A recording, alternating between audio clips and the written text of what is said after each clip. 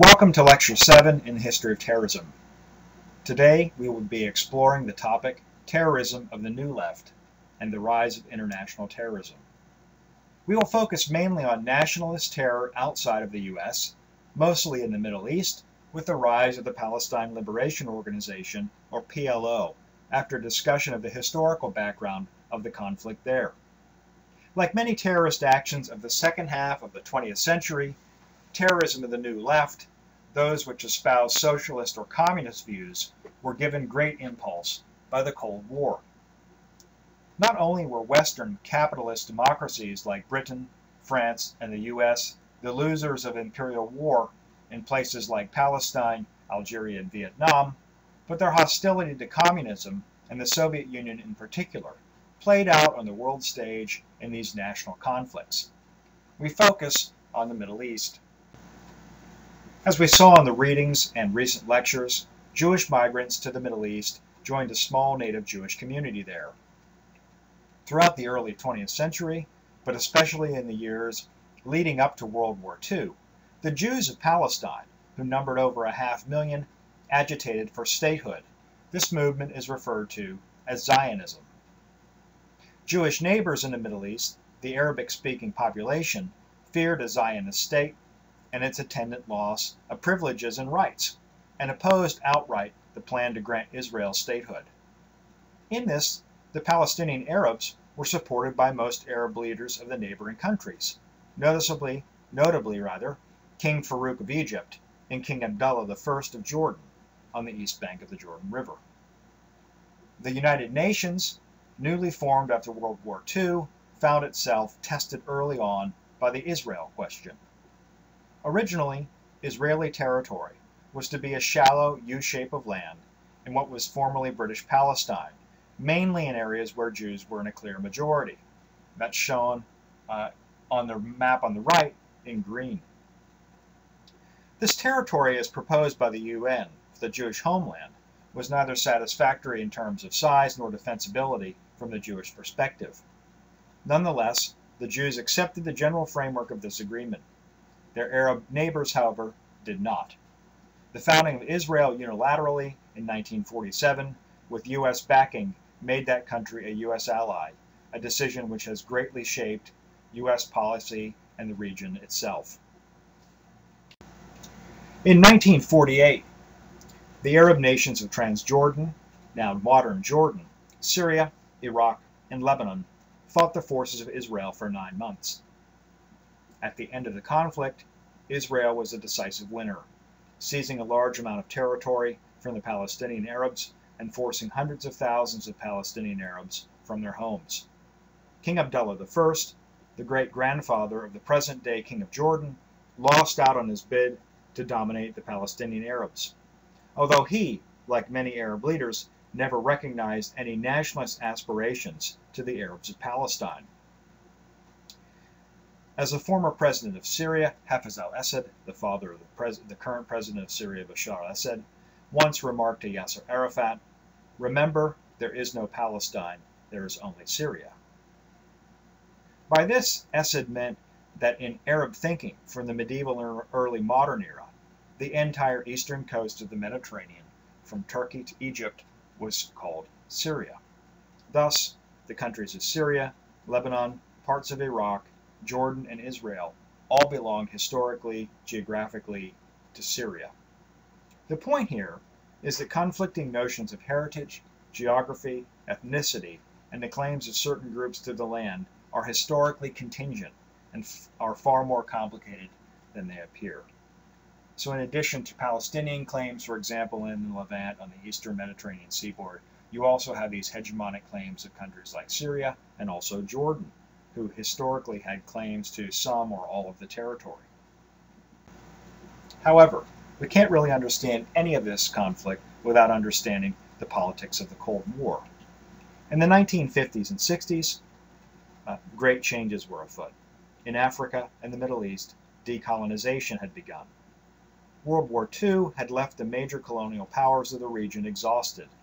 The U.S. supported most nationalist movements against their former British and French allies because the U.S. feared that not to do so would throw these movements and the states they hoped to found into the arms of the Soviet Union.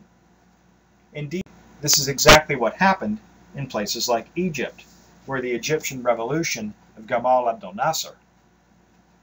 Egypt had been nominally independent since 1922, but in fact it was under the dominance of the threat of British military intervention. This occurred when, in 1956, Western governments, especially the United States, refused to fund the proposed construction of the Aswan High Dam in the Nile Valley in southern Egypt. President Nasser, who had seized power in a military coup and remained officially neutral in the Cold War to that point, turned to the Soviet Union, who lent Egypt the money to build the dam. In 1956, Nasser attempted to nationalize the Suez Canal, which led to an armed intervention by Britain and France, the two principal shareholders of the canal. They were joined in the fight by Israel. Under intense pressure from popular protests at home, French and British forces withdrew after a negotiated settlement that reopened the canal, while the Israelis were the last forces to leave. The incident cost thousands of lives and left Egypt embittered, with only a Pyrrhic victory to show for their trouble. The Suez Crisis made it impossible for the U.S. to sell arms to Egypt and forced President Nasser closer to the arms of the Soviet Union. The Suez Crisis was also Britain's last war in the Middle East until their first Iraq War, and it marked the end of more than a century of British domination as an imperial power in the region. Surrounded by hostile neighbors, none of which would recognize Israel's right to exist, much less its statehood, Israel began to prepare for the inevitable next conflict. In the meantime, both King Hussein of Jordan, who had acceded to the Jordanian throne in 1952, and Egypt were determined to wipe Israel off the map. Lebanon had never ceased its hostilities, and Syria and Iraq remained dedicated to the destruction of the Jewish state. Saudi Arabia, although it shared no border with Israel, supported its elimination, as did most other Arab states throughout the region. If we turn east, we find that another key component of the Middle East struggle, and one that is in the news today, is Iran. In 1953, the United States and Great Britain orchestrated a coup against Mohammad Mossadegh, the democratically elected Prime Minister of Iran. Mossadegh intended to nationalize British Petroleum's interest in Iran, arguing that Great Britain was making hundreds of millions of dollars from his nation's oil wealth, but paying only pennies on the dollar. This, of course, is true. With British interests so threatened, the British acted with American support. Because Mossadegh was not sufficiently anti-communist, the American government favored his removal and replacement with a more reliable client ruler. They found this in the form of the Shah, the hereditary ruler of Iran, whose power had been displaced by a new democratic constitution and reformers who aimed to make Iran more open, modern, and independent. The CIA engineered Mossadegh's overthrow and replacement of a democracy with the absolutism of the Shah, Reza Pahlavi. The Shah of Iran became a loyal U.S. ally and staunch anti-communist. Iran was the strongest and most important ally of the U.S. in the Middle East. The U.S. could not, however, stabilize the region, which was increasingly important because of its oil wealth. U.S. oil imports continued to grow throughout the 1960s. Saudi Arabia and Iran, both U.S. allies, were rapidly becoming wealthy as petrodollars flowed in. Arab nationalism was at an all-time high. Led mainly by Egypt, Pan-Arabism, a movement that dreamed for the unification of all Arabic-speaking countries in a secular and religious state, was prominent among Arab leaders and nationalists. President Gamal Abdel Nasser, the president of Egypt, was the foremost among these pan-Arabist leaders. Egypt even briefly merged with Syria to create the United Arab Republic from 1958 to 61, a move intended, ironically, to counter communist influence in Syria. This is obviously rather funny, since Washington viewed Egypt as a natural ally of the Soviet Union and pro-communist. In fact, Nasser intervened in Syria because he was afraid that the communists would take power there. In reality, then, Egypt was an ally of the Soviet Union by necessity, not by choice, and because it was on the wrong side of the Israeli question. Only Egypt's hostility to Israel, counter to U.S. interests, kept it out of the pro-Western, pro-capitalist camp of the Cold War. Throughout the 1960s, Nasser and King Hussein of Jordan supported guerrilla groups in the West Bank in Israeli-occupied Palestine.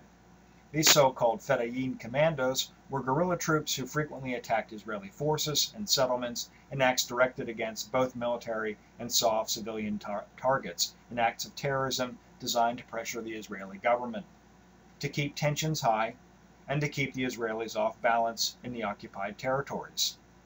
In 1964, the Palestine Liberation Organization, the PLO, was founded in Cairo at the 1964 Arab League Summit with the backing of most Arab leaders. The express aim of the PLO was to eject Zionists from the region and for the Palestinians to be able to return to their homeland, since hundreds of thousands of them were now refugees in neighboring Jordan, Lebanon, and Syria.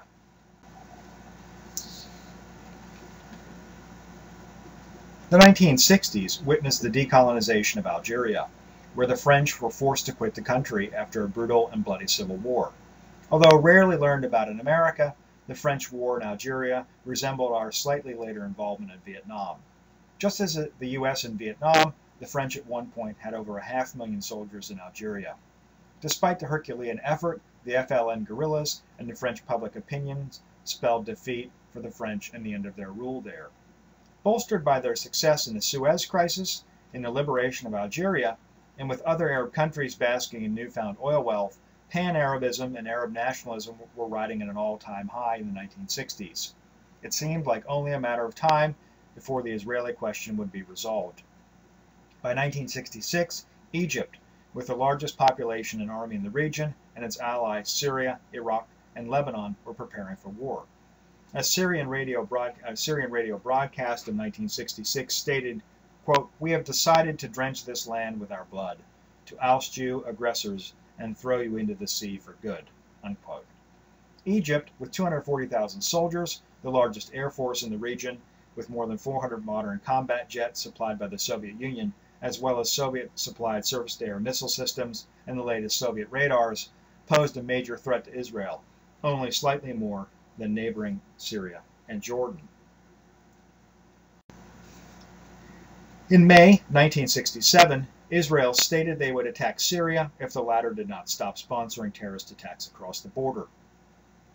The Israeli army also engaged Fedayeen guerrillas who crossed into Israeli territory from the West Bank, then controlled by Jordan, and pursued them, became engaged in a bloody battle with Jordanian soldiers in which 18 of the latter were killed. King Hussein signed an alliance with Nasser of Egypt, either to convince the other Arab states that he was not a Western stooge or out of fear for his throne, or that the Israelis would invade and seize the West Bank, which he believed belonged to Jordan. Nasser moved 100,000 Egyptian troops into the Sinai and kicked out the United Nations Blue Helmets, the peacekeepers who had been deployed there since the Suez Crisis to maintain the peace.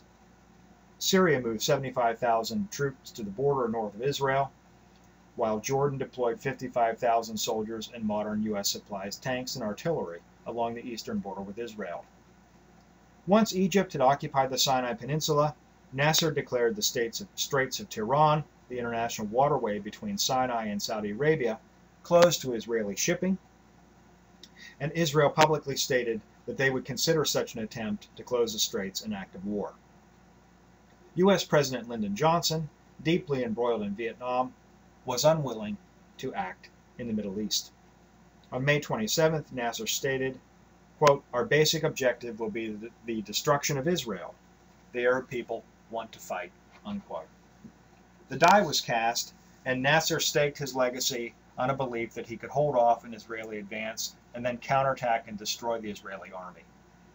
On the morning of June 5th, Israel launched a surprise aerial attack, sending all its operational jet aircraft into the skies. They flew low over the sea to avoid Egyptian radars, sweeping both over the Mediterranean and Red Sea before attacking their targets, the Egyptian Air Force, which was neither prepared for the assault nor bunkered. Israeli pilots had drilled intensely for months on their runs, practicing on dummy airfields and memorizing every detail of their attack plan and targets. The results were devastating. Egypt's Air Force was crippled in the first hour. 236 of 420 Egyptian aircraft were destroyed on the ground, while the Israelis lost 13 planes. Israel would have air superiority for the rest of the war. Israeli forces advanced into Sinai, attacking Egyptian forces through the desert when the latter believed that the main Israeli assaults would come down the major roads into the peninsula. The Israelis had broken through key sectors of the Egyptian front already by the first day of the battle. However, Egyptian propaganda broadcasts claimed victory for Egypt. Nasser urged King Hussein of Jordan to attack in the West Bank because he said he was victorious over the Israelis in Sinai. Jordanian forces moved around Jerusalem and began to shell Israeli positions. This drew the Israeli army stationed there into the West Bank. On the morning of June 5th, also buoyed by Nasser's claims that he had defeated Israel's attack, the Syrians entered the war, shelling Israel from their strategic position of the Golan Heights and launching aerial attack. The Israeli Air Force destroyed two-thirds of the Syrian Air Force on the ground that evening. The Israeli Air Force then pummeled a feeble Syrian effort to advance while their forces held their ground. By June 7th, Syria unilaterally declared a ceasefire with no stomach to fight in the face of Israeli air supremacy. But Israel ignored the offer and invaded the Golan in retaliation for the terrorist and guerrilla actions supported by Syria before the war. When fighting ended on June 10th and a ceasefire was signed by all parties on June 11th, Israel's victory was total. Although outnumbered and fighting on multiple fronts, sometimes against opponents with superior weaponry, the Israeli Defense Force had humiliated their foes. Arab states were shocked to the core. Jerusalem, prior to the war, had been a divided city, like Berlin, and it was quickly now made a Jewish capital, following the Jewish occupation. The West Bank, the Golan Heights, and the Gaza Strip were all annexed.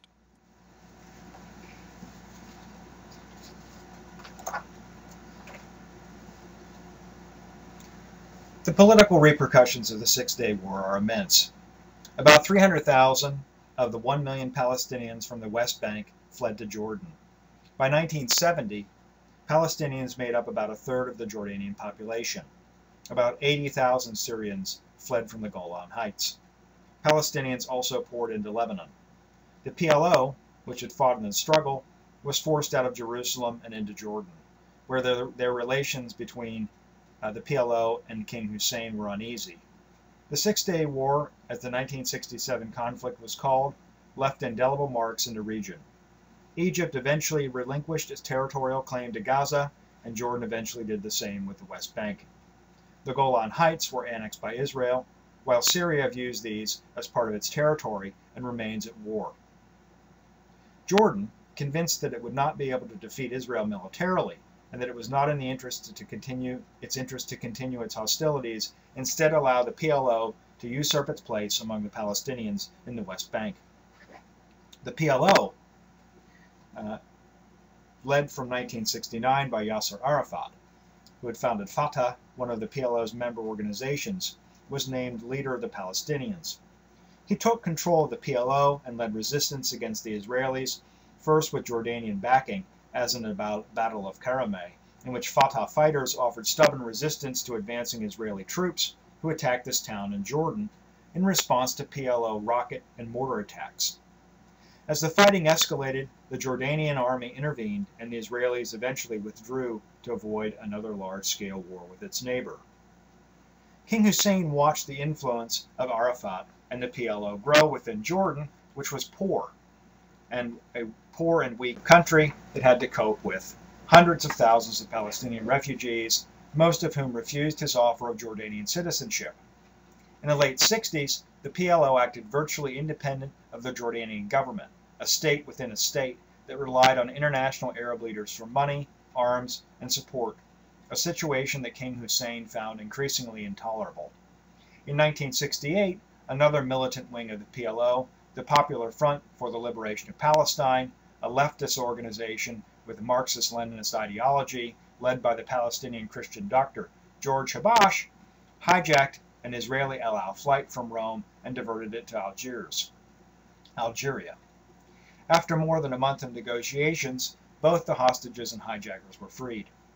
Such political efforts were broadcast around the world on the growing global media of television, for which such spectacular acts were tailor-made. Habash, a communist, and its PFLP was a Marxist group with backing from the Soviet Union and their proxy states, and these aimed at a revolution within Jordan. On September 6, 1970, George Habash's PFLP planned and orchestrated one of the more daring terrorist attacks in history: the simultaneous hijackings of 4 airliners headed to London and New York. TWA Flight 741 en route to New York City from Frankfurt, Germany, Swiss Air Flight 100 en route from Zurich to New York, and Pan Am Flight 93 flying from Amsterdam to New York were hijacked and flown first to Beirut and then Cairo. The first 2 airliners were flown to the Jordanian desert. PFLP members attempted to hijack Israeli El Al Flight 219 from Amsterdam, but Israeli guards thwarted the effort and captured the Palestinian hijackers, killing one, Patrick Arguello, and the other, a female hijacker, Layla Khaled, whose photogenic looks and brash, unapologetic manner would make her an international icon of terrorists and resistors around the world. 2 of the jets were forced to fly to Jordan, where they landed in the desert at an old RAF airfield called Dawson's Field. The 3rd jet, which was the TWA flight, or the Pan Am flight rather, 93, was too large to land in the desert, or so the captain convinced the hijackers, and it was diverted first to Beirut, then Cairo. It was wired with dynamite and blown apart on the runway, although all the crew and the hostages escaped harm. 2 days later, on September 9th, PFLP sympathizers hijacked the British airliner flying from Bahrain and diverted it to Dawson's Field. King Hussein of Jordan watched helplessly as the world media broadcast pictures of the Western airliners and passing camels in a surreal scene. He and his country were humiliated. The crisis deepened. On September 10th, King Hussein's forces engaged PFLP fighters in the Jordanian capital of Amman, where the PFLP were holding hostages at the Intercontinental Hotel. Hussein watched helplessly as the Palestinians at Dawson's Field blew up the hijacked planes, emptied of their hostages on international television. Meanwhile, the PLO declared the northern Jordanian city of Irbid liberated, and thus declared a full-scale civil war and its intent to overthrow Hussein and turn Jordan into a Palestinian Marxist state. Jordan was warned by Syria and Iraq that they would intervene to protect the Palestinians.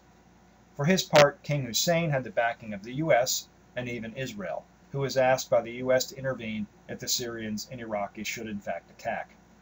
On September 16th, King Hussein declared martial law and began a military offensive against the Palestinians. In the ensuing violence, the hijacked passengers were moved around Amman and were in great danger. Hussein's troops defeated the PLO's Fedayeen guerrilla fighters. Fighting was intense. Several thousand Palestinian civilians were killed and an unknown number of PLO fighters, probably around 1,000. The Syrian military, which sent tanks into Jordan to support the PLO, suffered more than 600 dead under bombardment by the Jordanian Air Force.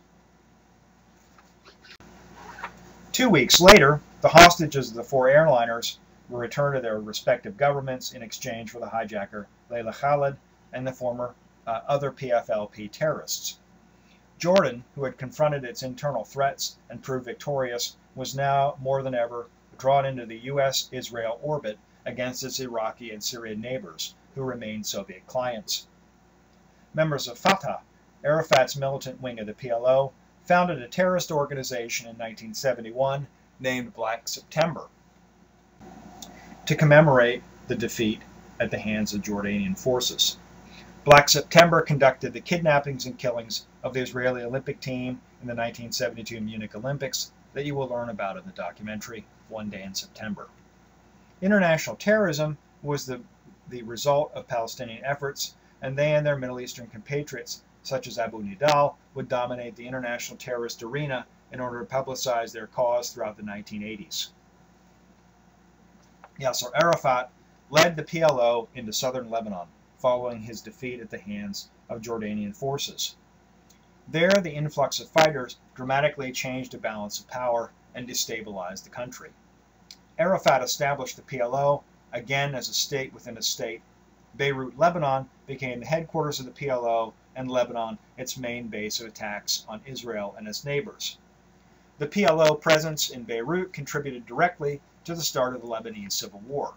The PLO came to control Sidon and Tyre, cities in the south of Lebanon, and gained control of West Beirut by the early 1970s. Arafat and the PLO sparked the Lebanese Civil War, in which multiple groups battled along sectarian and nationalist lines. Eventually, Syria occupied most of Lebanon, and the PLO was forced to evacuate Beirut and leave Lebanon following an Israeli invasion in 1983.